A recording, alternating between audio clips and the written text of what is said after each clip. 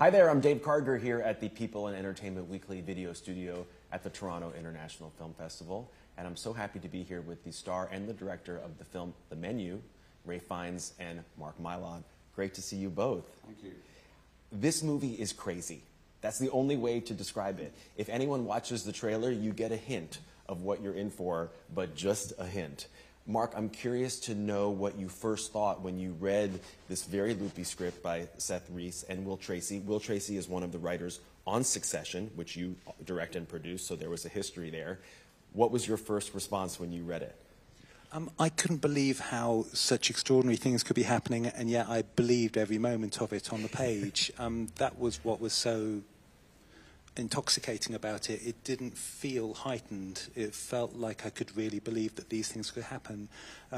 Rafe's character, Slowick, just creates this world which is completely controlled by him, and it felt like every detail, every moment was expertly crafted, and this came across on the page, and I can't speak for Rafe, but I think it was one of the things that attracted him perhaps to the character in the first place. It was just, it felt like a fully realised world where extraordinary things could happen, and that to me was really intoxicating. Well, I mean, any chef you see on TV, you can tell they're intoxicated by some sort of power.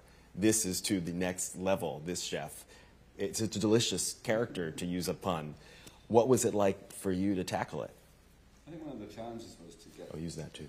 I think one of the challenges was to get the tone right. Yes. For the chef, a kind of rational, a kind of openness, so that whatever weird stuff's going to happen, it's not sort of signal, you know. That. Also, I mean, he's crazy, but I kind of like him. I related to him. Really? Yeah, you can. How? Well, I can. He's complicated about having had success and then sort of feeling he's sold out, and I sort of have a window on that, what that might feel like a bit. You know, you start off with purest intentions, and then things happen to you, and the world comes to you, and the light is shone on you a bit, and suddenly, you know, are you somehow devaluing what you've set out to do? And I think that those complications in the character. Yeah, that kind of tragicomic element to the tone of the piece is through Slowick's eyes, isn't it? It is because so much of what he's done it seems motivated by self-loathing. Mm. Instantly, when you meet the characters in this film, there's 12 diners at your restaurant, because that's all the restaurant takes each night. As an audience member, you pretty quickly decide who you are. I definitely felt like I was the Nicholas Hoult character. I would be the one who'd be way into everything and wanting to... Are you a foodie? I am a bit, yeah. and I'm also a bit of a people pleaser, right? So I think I would have been the person who wanted the chef to notice me and like what I was doing, and I wouldn't have taken pictures of the food, though. Okay. Because if I was told not to, I wouldn't have done it, chef. I would not. But then you have all these other characters. You have the Anya Taylor-Joy character who couldn't be less interested in what's really going on. You have Janet McTeer coming at it from her food critic point of view. You have the rich couple, Reed Birney and Judith Light. Who would you two be in this situation if you were at a restaurant like Hawthorne? Oh, I'm definitely an Anya. Again, you know, reading the script, this idea of looking in on a world that is so exclusive, that seeks to actively exclude through price point or just connection culturally. That to me, I wasn't a foodie coming into the project, but the kind of deep dive of research into that world was fascinating in itself. But Anya's character coming in and kind of pointing and calling bullshit on it, that's closer to me.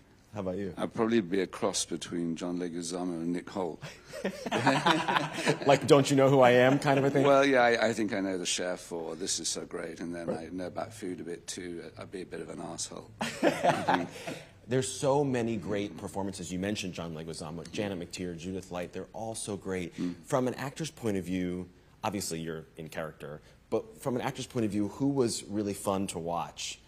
Oh yeah, no, I love because a lot of the time I'm watching, and I get to watch all these wonderful, brilliant actors. Now, I mean, I can't say there was no best. They were all just, everyone was so amazingly in character, and the little relationships going on each table.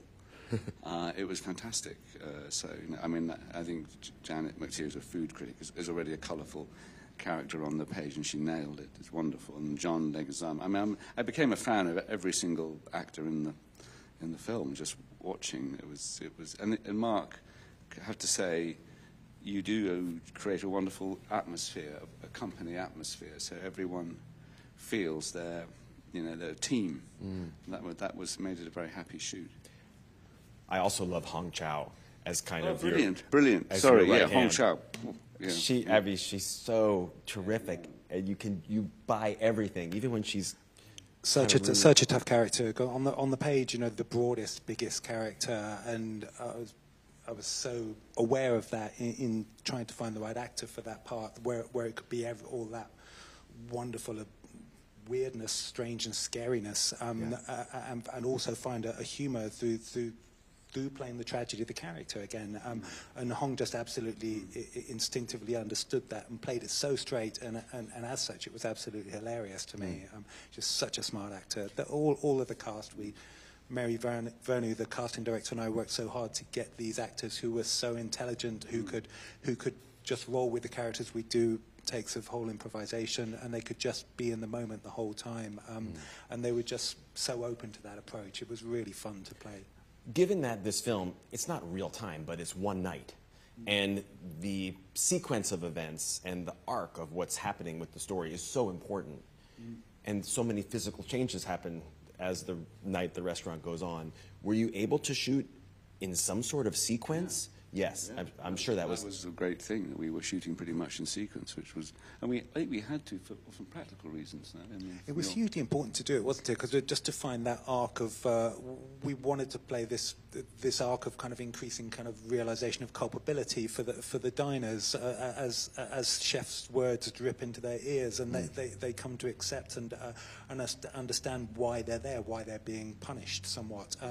So the only way to do that and give everybody a reasonable chance at that arc was to shoot chronologically, and also because we specifically wanted to gradually go from end of day into night. So we wanted the light to work, and actually just making those graduations to kind of put a spotlight and to put more pressure onto the characters. For all of those reasons, it completely made sense to shoot in order. And also just to have the tension always be rising. How, in a practical or even mathematical way, did you make sure that it was always ratcheting up? Did you have words that you would say to the actors just to make sure that they knew how to calibrate the tension level? We calibrated as a group. It was such as Rafe says, it was such a company that we all, because we were virtually all on set all the time, all together, so that there would just be conversations between every take as, do we need to take it there? Do we need to explore this? So we just felt it out amongst ourselves. Obviously, I had it in my head as to where I thought it should be, but the beauty of working with such genuinely good actors, such great actors, is that we can all feel it together. We can feel the group dynamic of that. And so you can feel the calibration. If we go too hot, we know that we need to pull back because we still need to get to that place. Yeah. So we just felt it out together. Rafe, as the movie goes on, I'm not going to give anything away, but it really becomes more of a two-hander with you and Anya Taylor-Joy. What was it like working with her? What kind of bond do you now share with her after going through such an intense experience on this? I love working with her. I really noticed her in Queen's Gambit, which I thought she was extraordinary. And she's a beautifully natural actress, and there are just sometimes when you feel the truthfulness of the person you're acting with. Just really helps you, it raises your game somehow, and she's got that. And, there are beautifully written scenes, because there's a weird, the chef really kind of doesn't really, he despises his clientele. She's the anomaly, she's the surprise, she's not expected. And there's this bond that is built between them. And I think Mark is brilliant at nurturing the different nuances over different takes. And I think we both like that, both she and I. And it's good writing. The scene, there's some. You pick up a screenplay, and the writing is a simplicity, a naturalness, and an undertow of tension. And the writing, and then there's something satisfying about you read a scene when you first read it, and that feels good. And then on the day, sometimes it can misfire. You thought, but I felt with Anya that the pleasures of what the scene promised we were enjoying as actors. We were doing it. That's You great. did build the scenes together, and it was a lovely kind of free-form jazz on some takes. We do these things called freebies, but pretty much everything was Freebies. Mark does freebies. He rings, squeezes your creative juices dry, and then he says, "Now a freebie," which is great because you can sort of do any shit you want. It's free. And then maybe there's a jewel in there that he might be used. There are one or two. Very often, just because there's something about that zero pressure take, which does, which can be really liberating. Yeah. Before I let you go, I mean, you're sitting here with the director and producer of Succession. Is there a spot for you on season 4 or 5? I wish. I mean, you know, I was hoping. What would you like to play? Your dance card is pretty full, isn't it? You know, I'm winding him up. No, I love Succession. I was completely hooked by it, and I was thrilled when I heard Mark was going to do Menu. And I thought, no, I mean, maybe he'll do another series, and perhaps there's an opening somewhere. Yeah, we'll find someone else to do together, won't we? I hope so. I hope so. Too. The Menu is really bonkers in the best way. Congratulations, Mark and Rafe. Great to see you Thanks, both. Dave. Cheers. Stick around. We'll have more coverage from the Toronto International Film Festival here on EW and People. Thanks so much.